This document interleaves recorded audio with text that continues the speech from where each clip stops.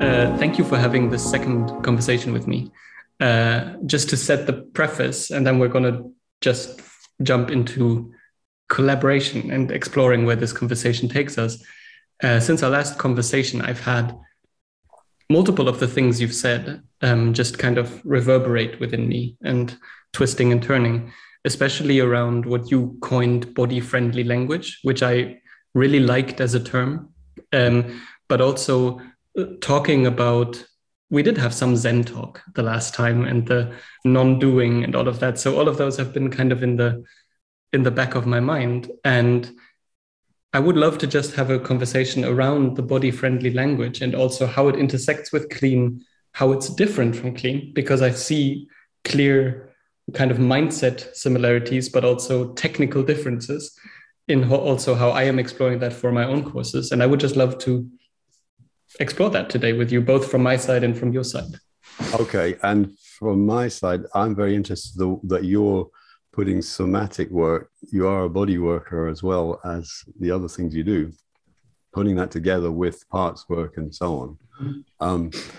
And if I can ask you any questions or explore you can ask me as many questions as you want. Collaborative way, just to, because this is a project which we're both pursuing in our own ways. And I'm delighted that you're interested in the clean language approach. Mm-hmm. And as I said, the in trying to, I first trained in Shiatsu, Zen Shiatsu, and other kinds of Japanese energy-based body work.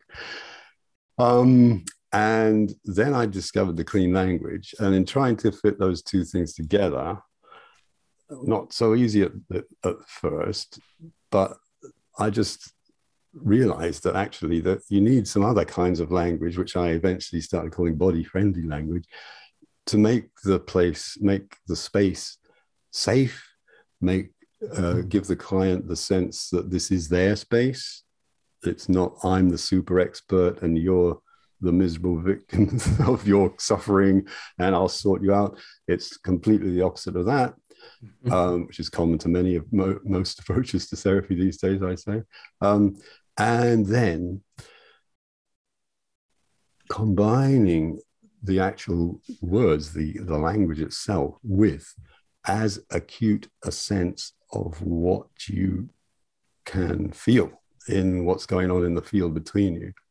So you could call it body-friendly language. I would also kind of call it trauma-friendly language. Mm-hmm. Sooner or later, if you ask the questions in the right way, then you're going to bump into the stuff that is in the way of this person connecting with their truest, most authentic, vital sense of self, which is coming back to what you kind of do. Mm-hmm. I really find it interesting what you're saying there, because so I wouldn't use the term trauma friendly. I use the term trauma sensitive. So it's trauma sensitive language and it's trauma sensitive body work and somatic work that I've been exploring a lot. And I think, so this is even before I ran into clean, the questions you're raising have been there for me. And my own terminology before exploring the clean stuff was always, how can we have an in the moment exploration of experience and trying to facilitate that? And that's actually where I see the biggest overlap with clean. Like clean is basically an in the moment exploration of somebody's either somatic or symbolic or potentially even cognitive experience to some degree. And I find actually that some of the clean perspectives and especially some of the questions that have widened my vocabulary have been super helpful. But at the same time, and especially in the way of coaching and body work, I am exploring, it's not just about unfolding experience, but there are certain moments where it needs different tools, where, for instance, it may need regulation tools, and it may need specific exercises, experiments that actually help us connect to the body in a way that is not purely coming from the client, but where I give inspiration or instruction but then return to the exploration of, and having done this, what happens now? Because then it's again me stepping back and not saying, and you're more regulated now, but it's giving the instruction and then exploring. Yes. So those have always been the kind of things I've tried to do as cleanly as possible. And at the same time, figuring out how to use language differently in both of these cases. So that's been kind of my personal exploration and trying to make that work, because it's not so easy. It's really tricky how to use language there, and also how to be able to teach other people how to use language in those ways. Yeah, I guess that simplest clean question, what's happening now, is a kind of bridge between the two.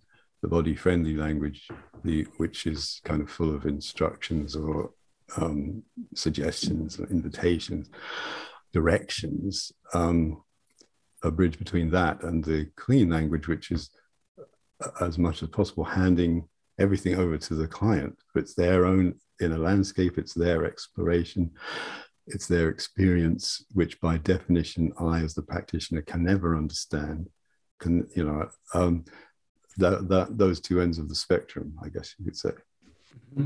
Yeah, so in my mind, thinking quite visually, that's the Venn diagram where we have the clean, where we have the body friendly, and where the connection, or one of the connections, is what's happening now, and as what are you noticing in your body? Those kind of questions. Yeah, and again, from the body friendly side, what do you notice in your body is a direction to the body. It might not be appropriate for everyone in a pure, clean world. Somebody might not want to be directed to their body.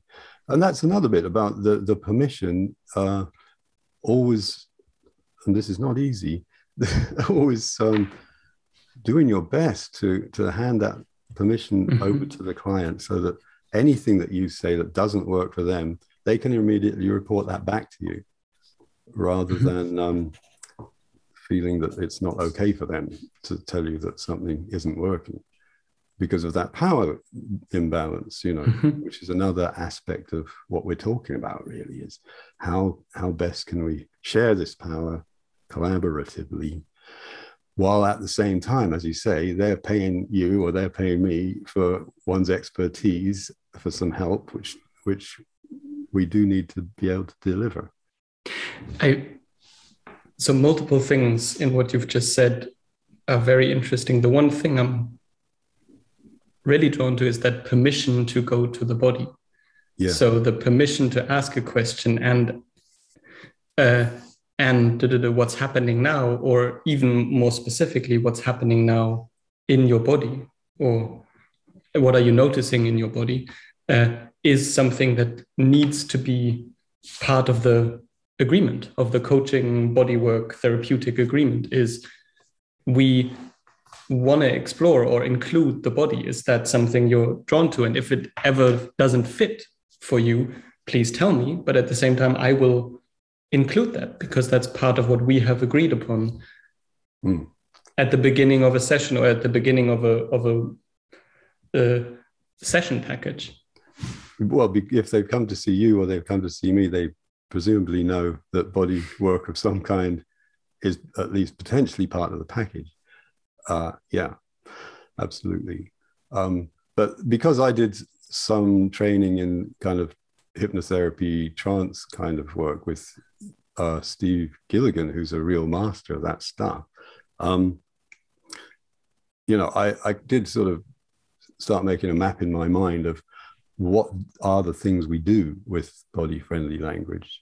And I don't know if people listening to this would like a couple of examples, but so I think we might even have the question of, so what the hell is body-friendly language and what do we do with it? Exactly. So anybody who's listened to any kind of guided meditation online or in a retreat or whatever, you no doubt have noticed that the facilitator will begin with some kind of invitation or direction to bring your attention to yourself, to settle down, to bring your attention to your feet, to your sitting bones, to the sense of the weight of your body. And as I start saying all these things, it's impossible not to start thinking about them. So that very subtle first step of hypnotherapeutic language, as soon as you mention something, the mind has to go there. If I ask you how you're feeling in your lower back, your mind has to go there. So that's the first principle with any kind of therapeutic language. Where are we directing the client's attention? Mm-hmm. And I'm sure that's the same for you, that the attention is the most powerful tool that we have in our work. Whether we're bringing attention through touch to a particular place in the body, whether we're doing it through language, whether we're simply doing it by noticing non-verbally that something's happening in the other person's body or energy field. These are all ways that we're kind of bringing attention to what's going on. So number one, when you speak of hypnotherapy, I have trained a bit in hypnotherapy too. So just the language patterns of it, also not bring your attention to your feet, bring your attention to your legs, and bring your attention to your feet. And then, so how do we link it? How do we make it easy for somebody to follow that, but also make it invitational enough that they could say no, so that it's not do that. And the other thing you were just, I forgot my second point. I had a really good one. Sad. You were speaking of where we guide attention. And I also find it's not just where we guide attention, but how.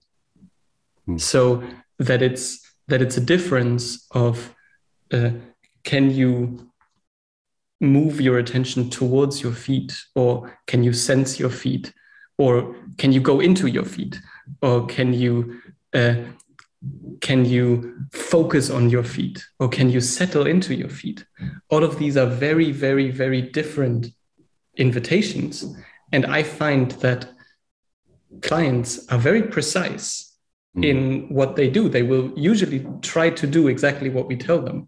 And if we tell them to go into their feet, it's a difference than can you sense your feet? Yeah. And they will usually either try to do exactly what we tell them or resist what we tell them because it's not fitting, which is very welcome. But so it's not just where do we guide it, but also how.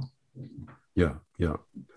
And I think also, having studied mindfulness in a formal way, mindfulness-based cognitive therapy, that's a very interesting area in relation to body-friendly language, because the mindfulness course is taught to anybody. You can come to that course with no particular interest in connecting with your body. There are various ways in which you're invited to do that. But over the years, since they sort of started rolling it out as a actual approved a treatment for depression and things like that, they found resistance from people, or people just, for example, if you use the instruction or the request, is it okay to stay with that feeling? Sometimes they find people just asking, what do you mean stay with that? Which, people in the body work field think, well, that's pretty obvious, isn't it? Just stay with it. But actually, for somebody who's not used to connecting with their body, what do you mean stay with that? It's a really basic, fundamental question. And we have to step back, as bodywork people, and realize that, hey, we're in a different world here. And word the instructions in a way that really works for people, as well as you say, giving them permission to do it or not do it, or find their own way to do it. So yeah, in terms of, like, I was just looking at some inductions, as they say, just in preparation for this. This is one that a very, very, very experienced mindfulness teacher used recently in an online gathering of other mindfulness teachers. So it's already a little bit advanced, you could say. The first thing she said was something along the lines of meeting yourself with kindness. Now that's okay if you're talking to a whole bunch of mindfulness teachers. I mean, that's kind of the most okay thing to say, meeting yourself with kindness. Yes. Yeah.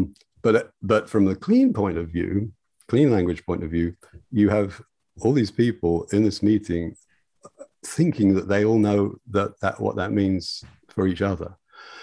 Everybody's kindness is their own kindness. What kind of kindness, you might ask if you're asking a clean question. And then she says, choosing a place to rest your attention.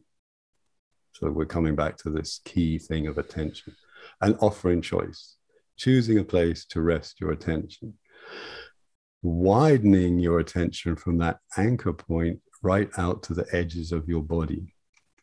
So there she's making a presupposition that the place you've chosen to rest your attention is in your body.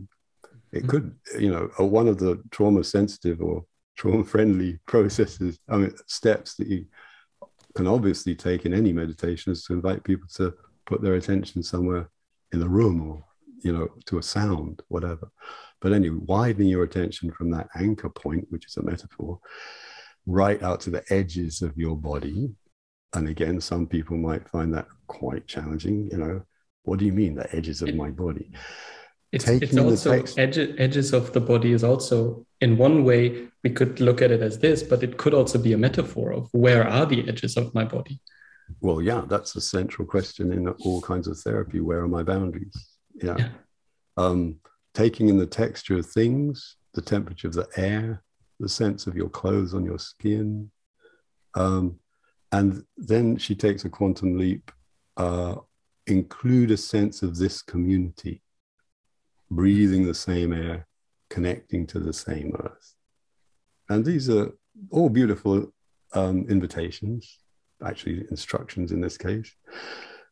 And we all use them, I think. But it gives you a kind of menu of possibilities there, I'd say.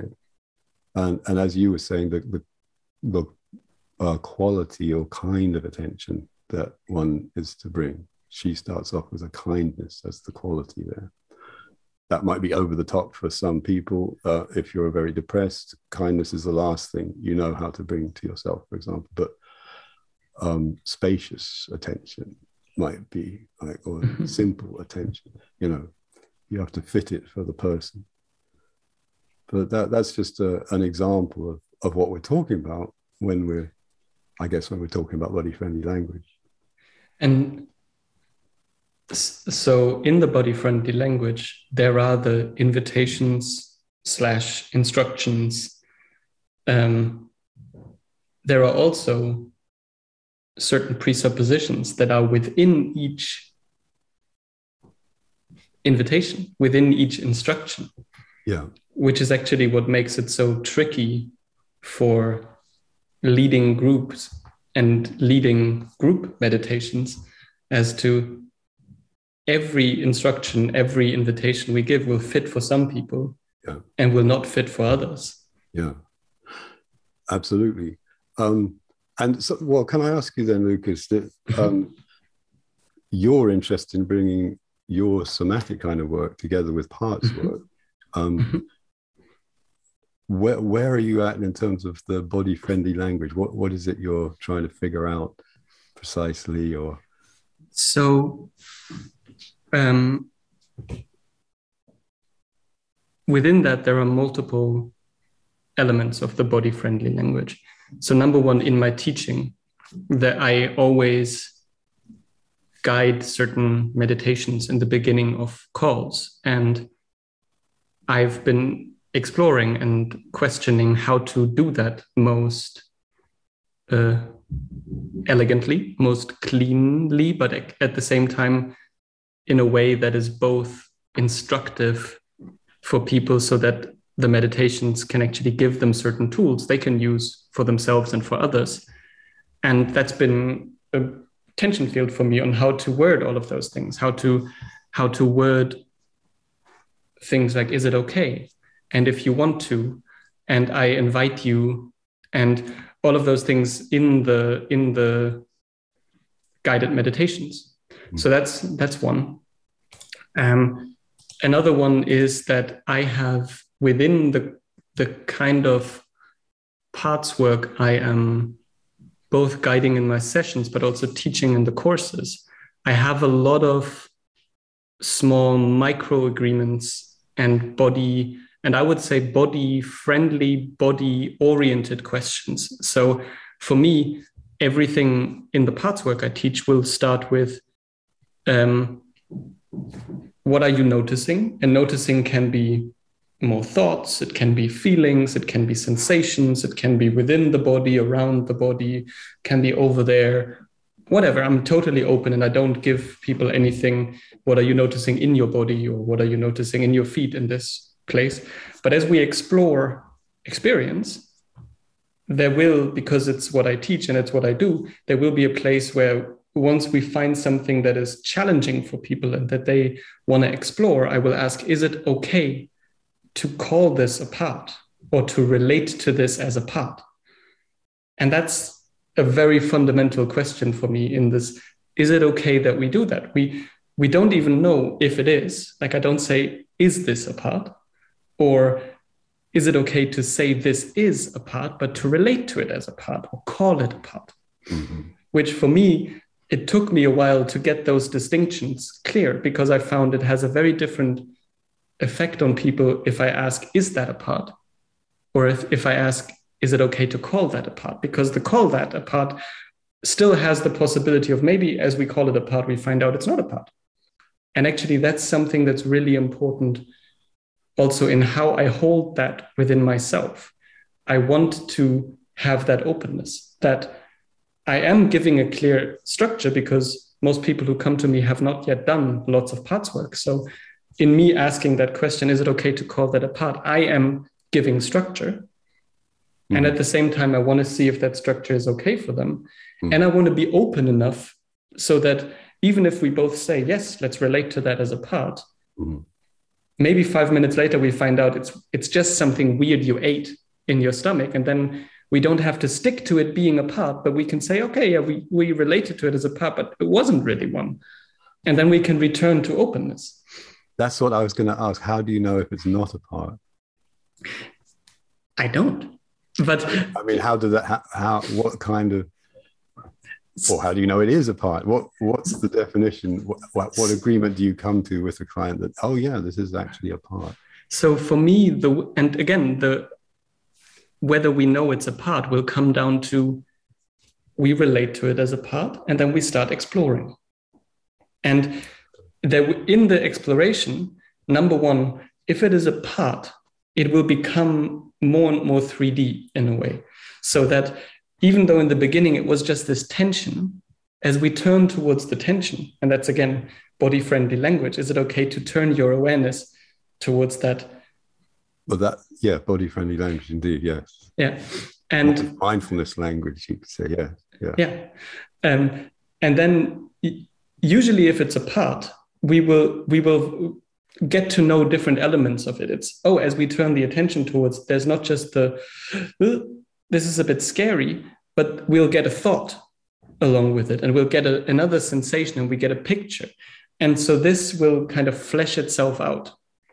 And sometimes that just doesn't happen. Sometimes we relate to it, but and then it might still be a part, but we don't get access to it right now. And then it's important for me as the facilitator to also not cling on to it too much, but to see that as a system, as a symbol also from the system saying, maybe this is not the path. So it's a collaborative deciding whether we keep relating to that as a part. And then there are certain questions we will ask it where we start not just asking about the experience of it, but actually asking the experience to respond to us. And that's usually where it gets most clear that it is a part or that it is not a part. So where we will ask, and what is this scared part worried about? And see, does the response come from the part? And people can tell. even people who are not trained in it, they kind of get, oh, this is just my mind saying that. And usually they can then see that's coming from a different part within their kind of experiential space. And sometimes it's coming from exactly the place we've been talking about. So that's kind of how we determine. And it's never me saying, yes, that is a part. Mm-hmm. It's always the collaboration with the client, seeing, does this seem to be a part or not? Mm-hmm. In a sense, maybe does it have a mind of its own? In one way, yes. I look at parts in one way as we don't just have one consciousness that is, or one self, as many psychological traditions would have called it, where it's just, this is who we are. But we have different elements within that. And my experience is that these parts, these elements, have a consciousness of their own that's not split, but that can have different information and different imprints and different outlooks at life than other parts, and maybe than me right now. Yeah, and so how does the body-friendly language and the actual body work flow from that? So body-friendly language, as in, for me, the is it okay would be already some body-friendly language. It's the, can you turn your awareness towards that? But it goes much further than that in the way I explore the parts is very, and it's always these small steps. And as you relate to it like that, there's a lot of kind of somatic, energetic negotiation constantly. Is this okay? What are you drawn to? Which I would consider very much, they're often questions that, for me at least, people can only answer from their embodied space of, is it okay? Yes. Which one are you drawn to? But then also, for me, one tool I use a lot are small experiments where we will relate to the part, and I will set a container that is a small experiment, a little bit inspired by the Hakomi experiments. I don't know if you've ever heard of them. I find them very, very skillfully done mindfulness exercises, where we'll have a small experiment that will just take a few minutes. But within that, we will try something out. We will try to relate to something in a certain way. For me, it's often, can you try to place your hand where the part is in your body? Can you breathe with the part? Can you just be with it? And those will be small experiments, again, set up in at least for me, trying to be as body-friendly as possible way. And then from that, going back to, and what happens then? What happens to you? What happens to the part? How is the relationship between you then? But having done that after that short experiment.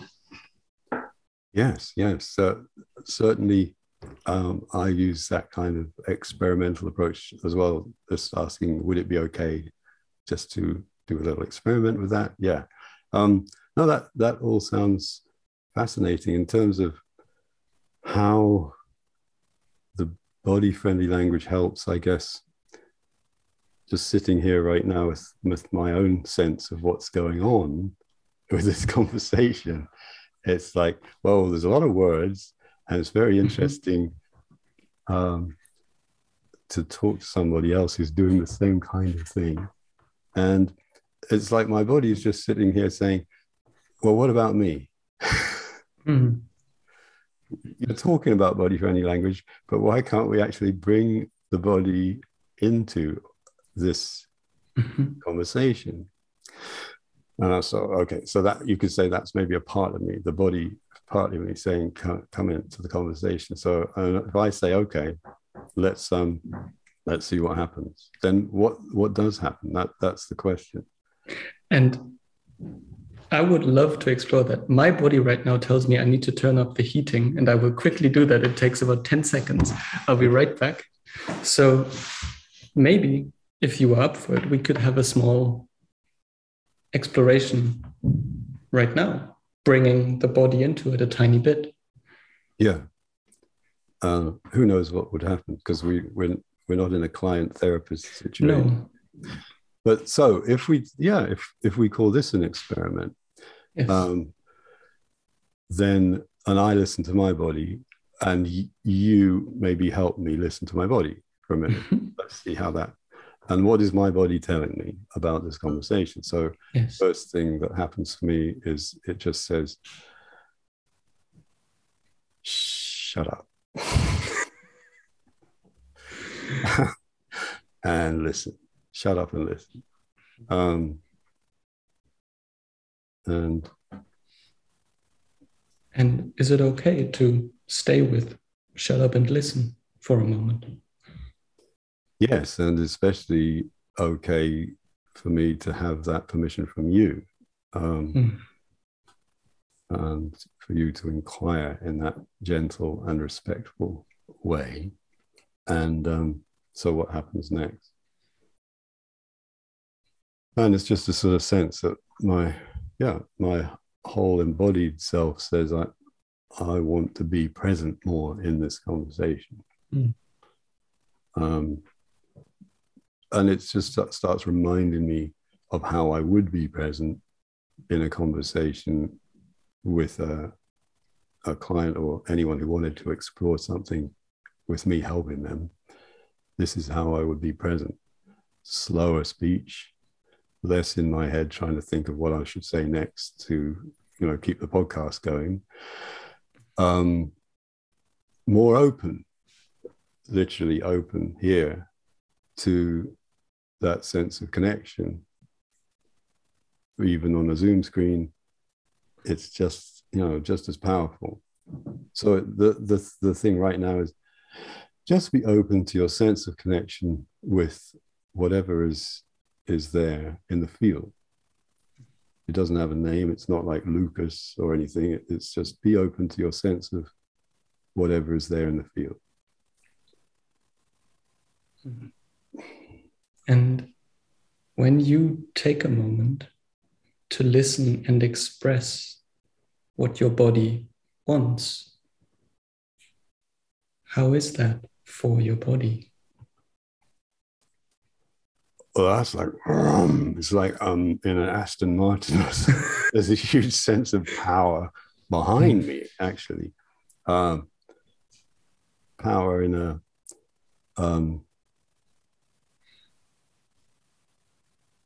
that was a surprise. That forward movement was a surprise. I would have thought it would be more like a depth to it or a solidity to it. But actually, this is kind of down there. I did mention the lower back earlier.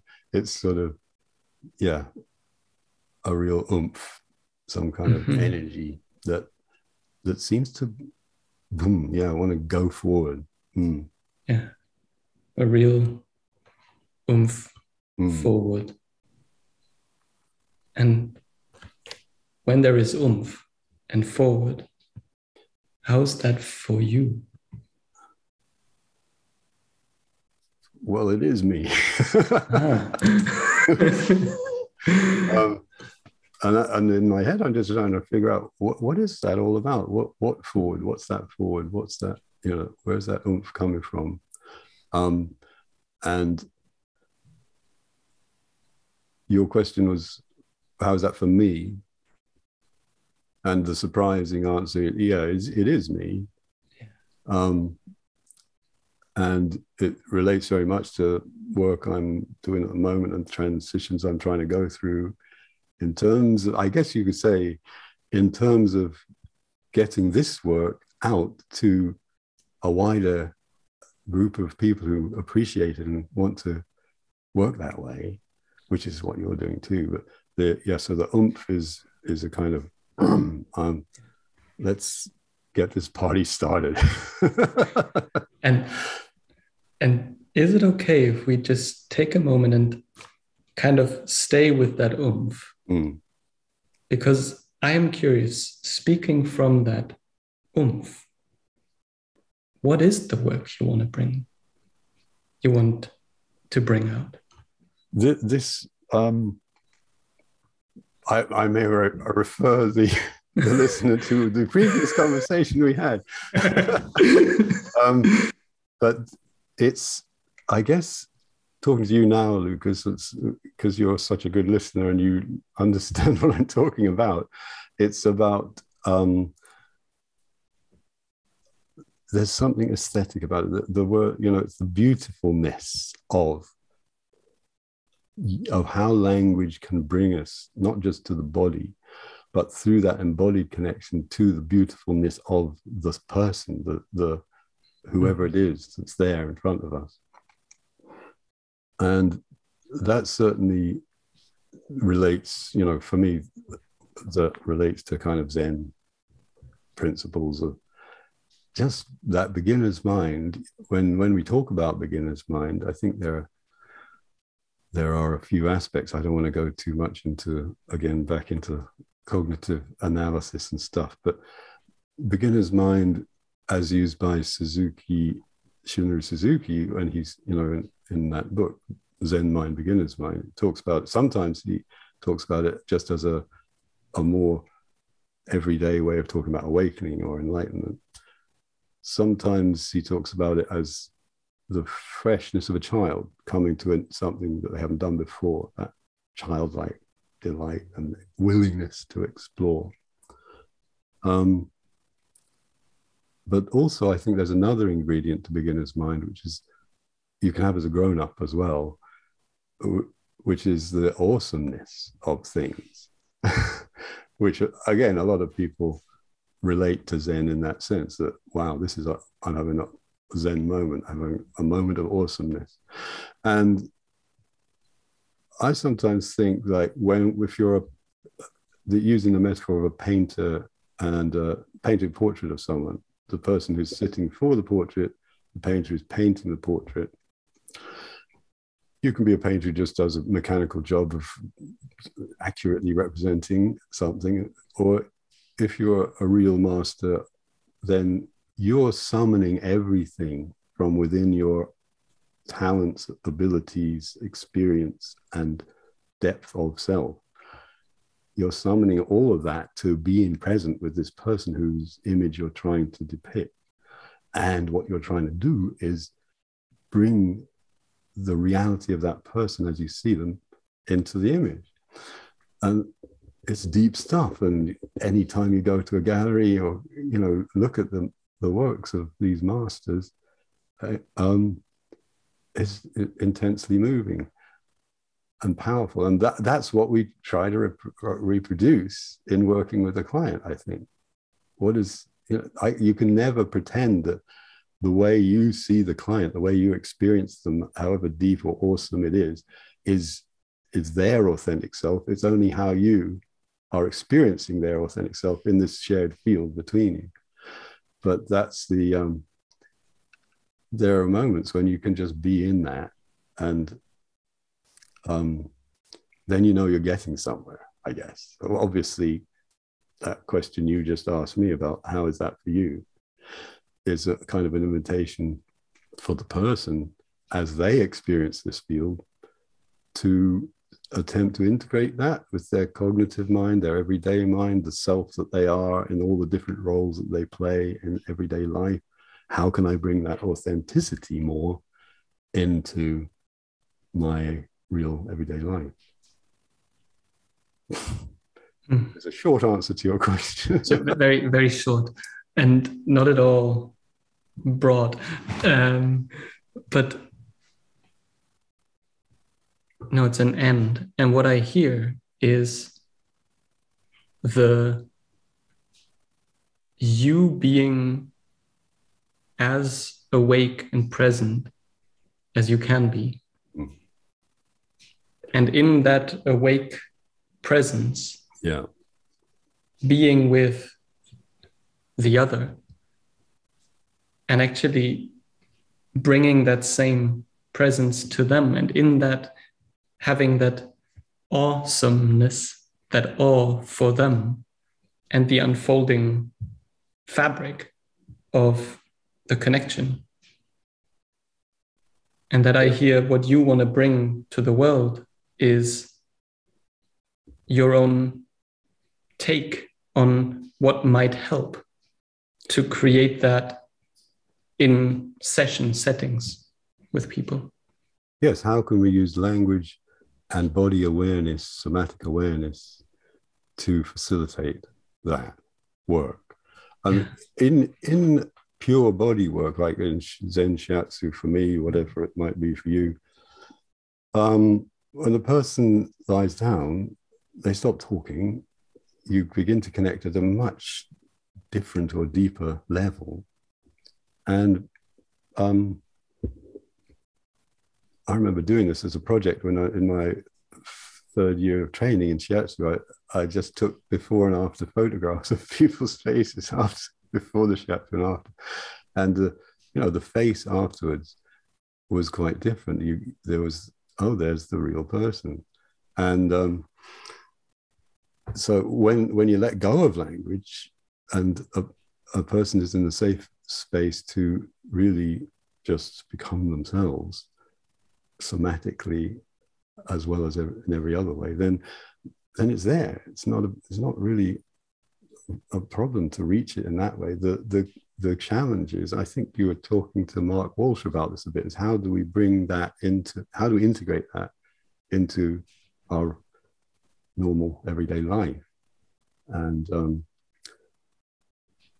that's where the language comes in. That's where the clean language can help us connect the right side of the brain to the left side of the brain, the left side being the side that sort of tends to be the gatekeeper and the one that runs everyday life and so on. That's what I'm aiming to do, is just bring clean language and this body-friendly awareness to the process. What I find really fascinating as a question in that, which connects back to, and we've gone off into the deep end again. We started with body-friendly language, and now but the Zen element of it, and my experience, not with Zen in particular, but with awakening-oriented practices and awakening-oriented retreats and similar, is the connection to this deepest sense of who we really are, and what that might be when the layers and shells and all of that are either peeled or have melted or have been penetrated. Or I think there are different kinds of experiences that we can have that give us a glimpse of that Zen. And I experience it in sessions as the more I can be connected to that in me or rooted to that in me, I have completely different resources than when I'm trying to figure things out or trying to do the right thing. And the more a client in a session can connect to self, as I would call it in the IFS model, in themselves, sessions will just naturally take the twists and turns that are helpful. And I don't have to figure it out. And in one very fascinating way, they don't have to figure it out. But there is a deeper level of reality that actually guides us in that. And I find that guiding force is very often not a cognitive force, but could be much more rooted in the body and the wider awareness that can come with resting in that body and field. Yes, a deeper level of reality, as you say. It's definitely not cognitive, and it's definitely has something to do with somatic presence. And I guess the I'm reminded that when they were starting to develop mindfulness-based cognitive therapy, these the people who figured it out were psychologists, and they went off to John Kabat-Zinn to learn how you teach it, and they sort of came back with it as a script, and they started working with clients, patients who were prone to depression, and sort of almost as if they were delivering it as a script, and it didn't work. And then they realized that, oh, we have to do mindfulness too. And it's the same with this body-friendly stuff, that the more you make it a regular practice to listen to your own body, also to do your own parts work, obviously, in terms of what you're doing, the more the presence that you bring is an invitation to the other person's somatic presence to come into the space. And again, you have to be extremely careful with that, because it can be a surprise or a shock for a person when they suddenly discover that they are somatically present. You know, the cognitive mind has to catch up with that, or to make sure that it's okay, or to try to control it in some way. Oh, my heart is really pumping away here. What's going on? You know, it can be challenging. So the body-friendly language includes a lot of ways to back off, a lot of ways to remind the client to put the brakes on, that they have the power to put the brakes on themselves, regulation, as you say. And in the real business of practice, that's what we're really doing. I mean, yes, I can talk about the awesomeness and the beauty of the authentic self. You only get there by being really willing to put the brakes on, really willing to listen to your own neuroceptions of what's going on, and, you know, what's going on for the other person. So how do you find that works in your practice? So in two ways, I find that, actually three, I imagine. So number one, I think it has a lot to do with me genuinely not pushing, and me genuinely not wanting to get anybody anywhere, and being totally okay with resistance, distraction, all of the things that are often looked at as, oh, something's going wrong. Yeah. Actually having a real sense and understanding and knowledge not in the cognitive, but in the deeply rooted within me of, this is perfect. There's nothing I need to change about this. Yeah. That's why I call it trauma friendly rather than trauma sensitive. Yeah, you have to be trauma sensitive, and then be trauma friendly. Be delighted, be welcoming. This is that sort of more childlike aspect of the beginner's mind. Oh, this is fantastic. This is delightful. This is intriguing. Bring curiosity. Yeah. So, and from the parts perspective, this is the second one. There is the mantra, and it is kind of a mantra of all parts are welcome. And that means that no matter what happens in a session, we might be at the place where my take on, oh, what's going on here is, oh, we're right before the big reveal, the big thing, and then something different happens. Yeah. And it's so easy to then be like, oh, can we just get rid of that so we can continue here? But actually, all parts are welcome. And this part will have some reason why it is coming up right now. Absolutely, yeah. And then also having the skills on a parts work level to include that, but also on a body level, because most parts that come up do have some somatic expression. Some parts are very much cognitive, and they don't really have a deep expression on the soma, but most parts do. There is suddenly a different feeling, a different sensation, a different nervous system state. And that is also not just welcoming the part cognitively, yes, you are welcome, but actually on the somatic level being like, all of that's happening right now is welcome. Yeah. You're in fight flight now. Great. And maybe it's even okay to just stay with that, because it could be really interesting to see where this is coming from and what this fight flight wants. And maybe the fight flight is too much for your system right now. And then we can also find a way to potentially find more regulation. Great. But having that welcoming of the embodied energies and of the survival energies that are in the body. The welcoming of it, exactly, yes. And if probably a lot of people watching this are working therapeutically one way or another with people, I think that's the thing that we underestimate in our work, is simply the allowing a thing to be there. Because a person in everyday life, as I say, they're suffering from anxiety, and the breathing gets very constricted or something day to day, and that's not a nice thing to be happening. They come to you and they want to get rid of it, but actually, as you say, the first step is it okay just to allow that to be there, and also including when it's not okay for that to be there. That it is totally okay, of course, for it to not be okay. Of course, because it's a question, and it's again handing it back to them. And if they say no, then you can offer the experiment of some graduated approach to it or whatever.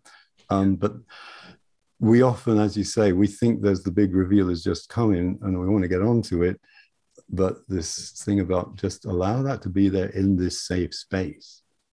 And that part then discovers, oh, wow, I'm in a safe space. I can behave differently.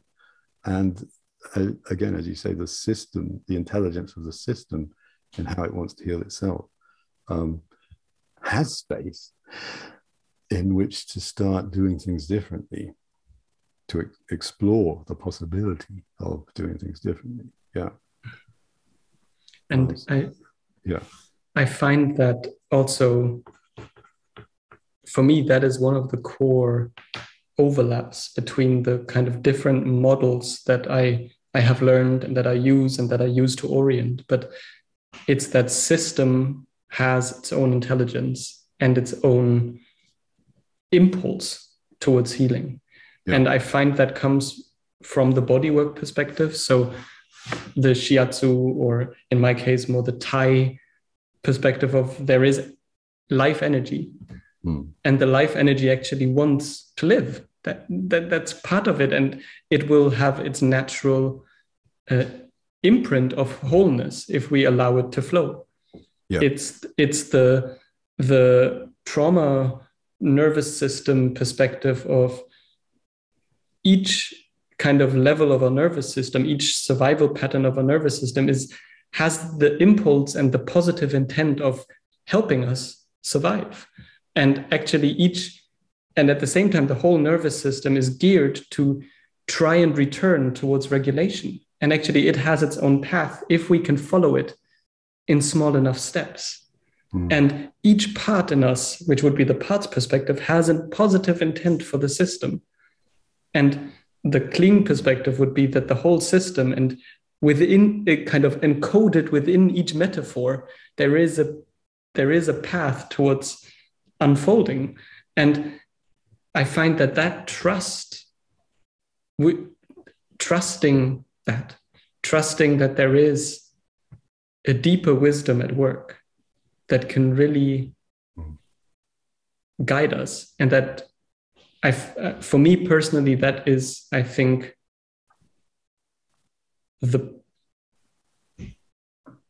without that, I wouldn't know what to do. Because without that, I would think I have to figure it out. And I know very well that I can't. That any client, any situation is way too complex for me to try and figure it out.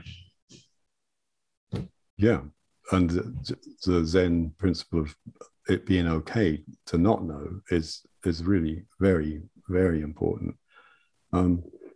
Absolutely. So another thing I was doing just to prepare for this was looking back at Ericksonian hypnotherapy basic principles of that. Erickson himself was a very unusual individual. He had polio twice and had to recover from that and retrain his body twice to do that. He was dyslexic, he was tone deaf. He experienced the world, in ways that are not normal. And that gave him, I think, a good start in just this willingness to experience everybody as unique. And so that first principle, each person is absolutely unique, and we really need to crank up our curiosity rather than settle back into that lazy thing of, how is this person like me? Actually, how are they doing their own thing in utterly unique ways? And the second principle is what they call it in Ericksonian work, utilization, which I guess in a Zen way, you just says, what is happening right now, and how can we bring that in? How can we use that? What is this person offering me from their uniqueness? What are they offering me as a way to begin the conversation? So rather than imposing a model or an idea of what we should be doing, you take whatever is offered in the client's behavior. Yeah, it's the distinction that I think I picked up from Peter Ralston, who's a crazy dude. I like crazy dudes, but his big distinction is exclusion versus inclusion. Mm-hmm. That whenever we try to get rid or remove something, we try to exclude it. Mm-hmm. But the only sustainable way to deal with whatever is challenging us within ourselves, within our world, is to include it and actually make the system bigger. So. Yeah. And that's come back to that, having a safe space and somebody who's there who's actually interested in helping you do that. And in a way, that's all we do. And it's so important that there's a lovely quote I've got here from John O'Donoghue. Poets are people who become utterly dedicated to the threshold where silence and language meet. And when I read that, I thought, that really resonated. But not, it's for me, it's where the body and where language meet. This is the kind of work that I'm interested in, is to be utterly dedicated to that place where language meets the body, and then what happens? Yeah. Not because the body is the be all and end all, the place where it all happens, but because the body is a kind of threshold to a different kind of awareness, that deeper reality you were talking about before, that is way beyond the cognitive. But the more time we spend there and the more skillfully we can be present there, the more it comes back to the cognitive mind, to help the cognitive mind evolve and become more sophisticated in its ways of encountering this awesome reality, which we are part of every day. Yeah. And I think that's also where this distinction between the body and the soma, or the distinction between the body, and in German it would be the Leib. Yes. I think is important, because it's not just the body, it's actually the body infused with spirit, and that it's that body being that so that is the interesting one. Lucky in German that you have that word, because I try not to use the word body these days, because it just takes people in the wrong direction. You can say body mind, but it doesn't really work very well in English.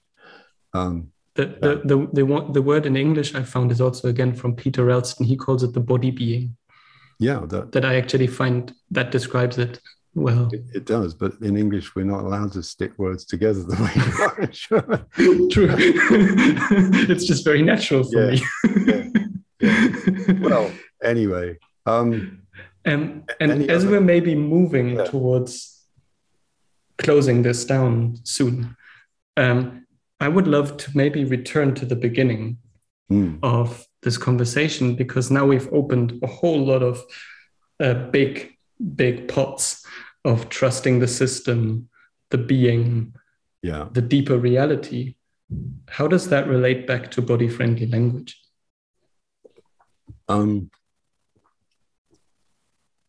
Well, how does that relate back to body-friendly language? it comes back to that thing about Stephen Porges and prosody, that the sense that the language that we use professionally is coming from an embodied place, is resonating in the field of awareness. It's not just coming from the what should I say next? What question should I ask next? Place. And that's really what body-friendly language is. It's if the more friendly you are to your own body as the professional practitioner, the more the language that comes out will fit, will be right. And that's as much as you can do with language. I guess we should put that in as a final thing, that language can only go so far.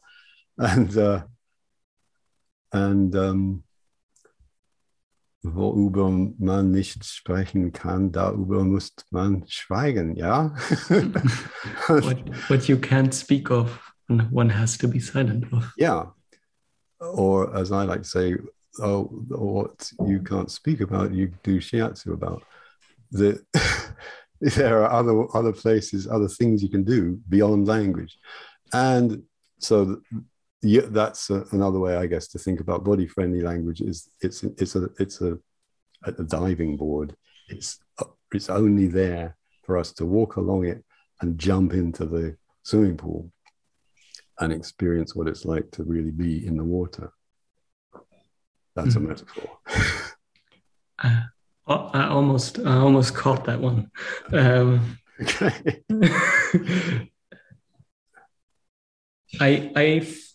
I would maybe add two thoughts I have and see if that resonates with you, because for me, I find that body-friendly language is about how I am with my body, but it's also how easily and smoothly I can invite the other person to connect to their own life, to their own body being. And I find that the cleaner in that sense I am with my invitations, the more easily those invitations can be accepted, and not accepted in the sense of, yes, I do that, but in the sense of, I try that. I am open to taking that step. So I find that for me, that is really where it's so important to be friendly towards the other human's system and to invite it. And the more I can invite it openly, we can actually get to this place of, and now we both don't know what's going to happen. Yeah. And for me, that's the place where the magic happens, is when we're both in the place of, now we both don't know. Yeah. Then the magic happens. Yes, yeah. Absolutely. I like the word parts because it reminds me of Shakespeare's all the world's a stage and every man and woman is a player. And when you're an actor, you have a part. And if you're writing a film or a play, it's like just what you said, before the big reveal, something else suddenly comes in. That's real playwriting or film writing. That's real script writing. It's not allow the big reveal and then you can go home. It's, oh, suddenly something else has come in. You're constantly being open to being surprised, to being ready to go with what actually arises. And yeah, and that's where the magic happens. That's where the magic happens. Maybe that's actually the place to end this for today, isn't it? It's actually a good place to finish. And if anybody's still listening, then congratulations. You get a medal. Yes. Thanks, Lucas. And it's so fascinating to explore these things in a like-minded way and like-bodied way. And what also fascinates me is that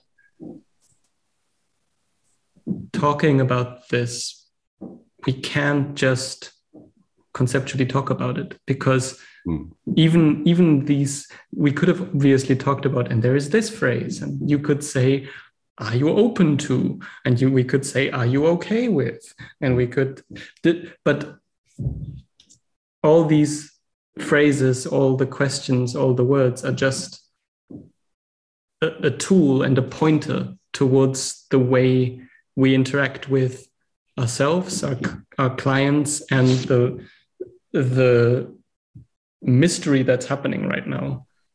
So talking about the language, we get to the mystery, and then we can maybe connect that back to the language. But that's actually what we're talking about. We're not talking so much about the language. We're talking about how we can point and relate to that unfolding weird mystery. The mystery, yeah, the diving in to the pool, yes. Or the dipping the toe into the pool sometimes. The toe into the pool, yes. Depending on the temperature of the water. Okay. I really don't like cold water. Okay. Thank you very much, Nick. Okay, Lucas. Mind how you get around the next